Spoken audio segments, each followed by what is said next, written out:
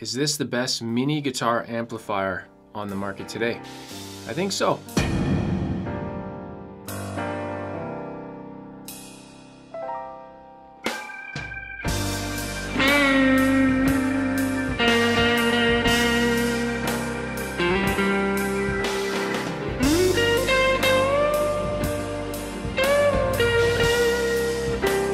Hi, I'm Landon, this is Landon 27 Music. This is the NUX, or it's the NUX, or it's the NUX Mighty Lite BT. I'm pretty sure it's NUX. I heard them say that on their own channel. It's a small little mini amp. I've done a ton of mini amps. You might have seen mini amps on my channel before. Last year I did a video on my top 3 favorite mini amps. Actually 2 years running I did the same, it was the same 3 amps. And I mentioned in the latest video, check it out there, I mentioned this amp. I just couldn't get my hands on one. I don't think they have a distributor in Canada. So I contacted NUX. I'm gonna keep screwing that up. They sent one out to me, so thank you very much for sending this out. The biggest thing with this amp that over the other little mini amps that exist is it has a smartphone app that you can use to do a bunch of different effects, and you can stream tracks, like music tracks. You can play back through it. I'm not gonna focus on that in this video, but there is a great video that if you want to check out all the features with the app, check out Catpick Studios. I believe it's Vlad at Catpick. He did a great video. It's like 20 minutes long. He walks through everything. So if you're curious what's in it, that's not my focus. I think that's pretty cool, but I think this amp is great. Just out of the box, you can plug it in and play it. In this video, I'm gonna focus on what I think is the direct competition to this, which is the Blackstar Fly 3. See some shots there. Just look at the footprint. I think these guys were born in the same factory. Hey, not a bad thing. The Blackstar Fly 3 is a great amp. It might use the exact same speaker.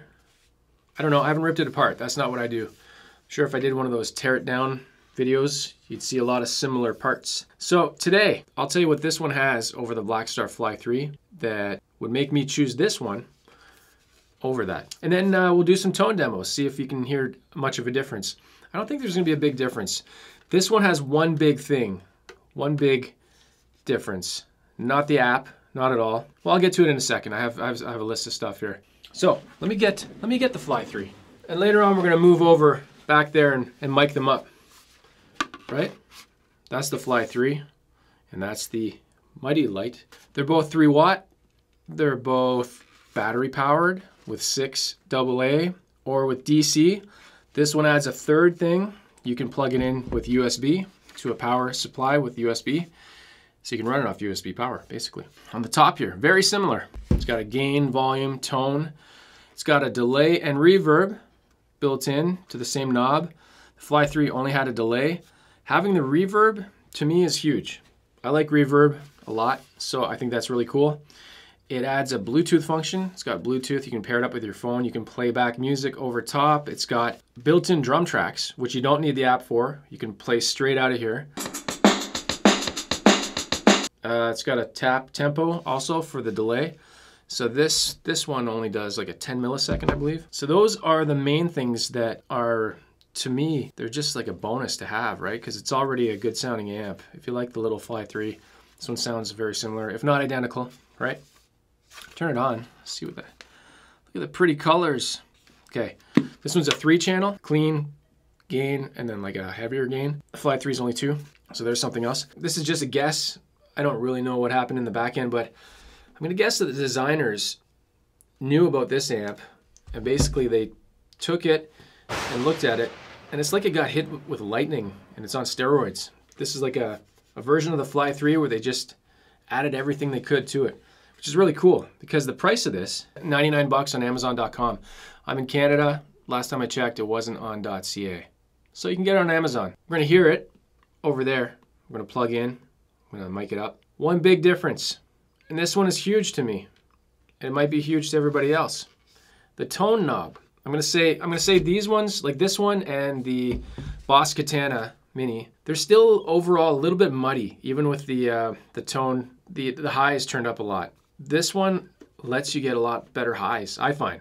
That's just me, that's my opinion, and I think that's huge. With that said, let's go plug it in, check out a few tones. I've got it set up with a looper, so we're gonna loop some some guitar through it and see how they sound. It's gonna be the exact same playing, so there won't be a variance in my playing or anything like that. We'll go through the different channels and compare them side by side and see how that goes. The point of this is to do a quick comparison between the NUX Mighty Lite BT, and the Blackstar Fly 3. So they're just gonna hang out together here. Let's take a look at what I've got it set to. You can see the volume levels. I've got the delay and the reverb turned off. I've got the tone turned quite a bit to the right. Try to get the same kind of sound. Green means the clean channel on this little amp. Green is go. So let's check it out. Let's try it out here with the clean, and then we'll flip over to the Blackstar and we'll go back and forth, try to match up the same settings.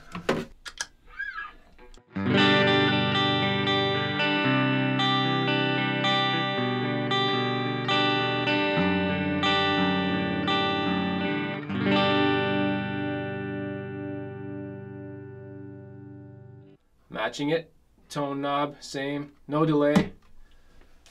Let's go for it. We good? You guys ready in the booth? You guys over? Don't show them. Okay, here we go.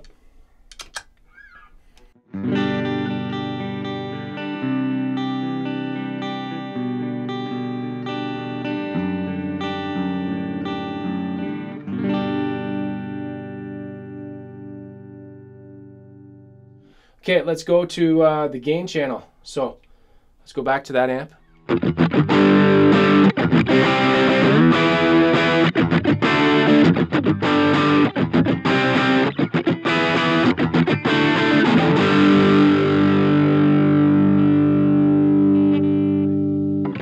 Let's go right into the Blackstar. Okay, same settings. Let's get it set up the same way. Maybe the overdrive channel should be compared against the higher overdrive one. We'll see.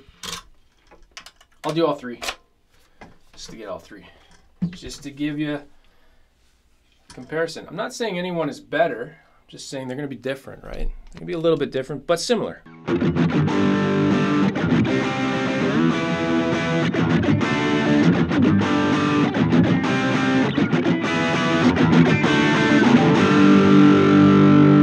Okay, the volume's a lot lower. I'm going to bring it up, try to match it. The gain level is set. You can see here, right? And the EQ. I'll play around with the EQ.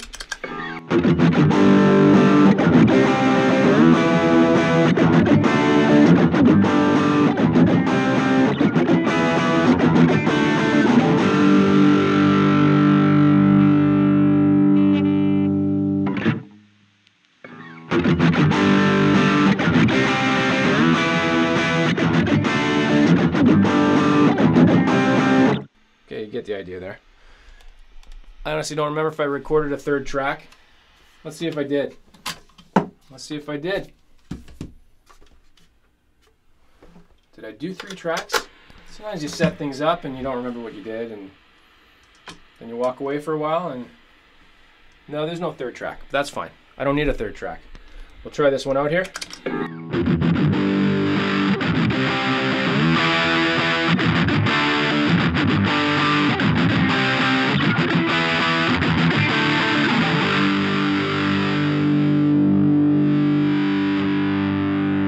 Play around with the bass just a little bit.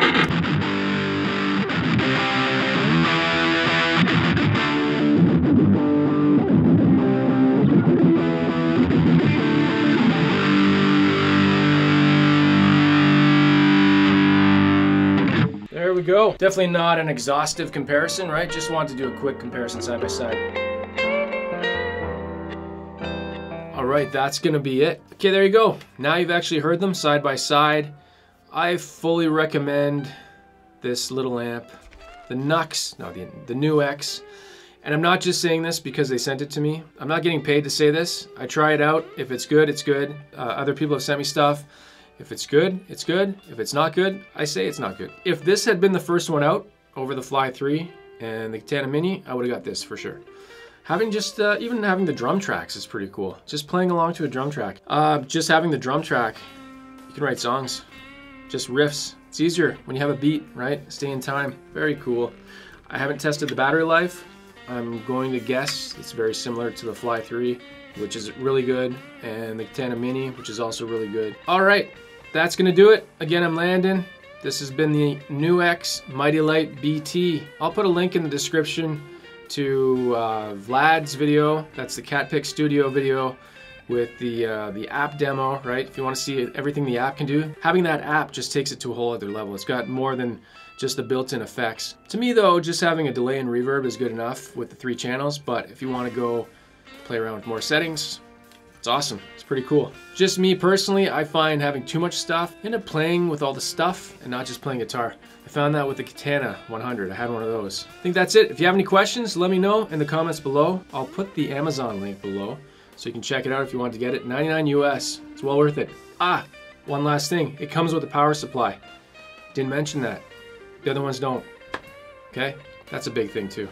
How did I forget that? Let me go over the pros really quickly here again. The tone control. I love that you can get the highs really high. Comes with power supply. It's got built-in drums. It's got reverb, and it also does USB power.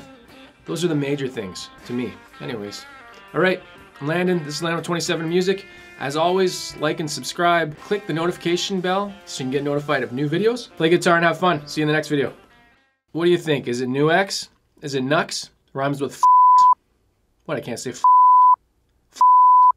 capacitor. Come on, guys. Back to the Future. Go off. Okay.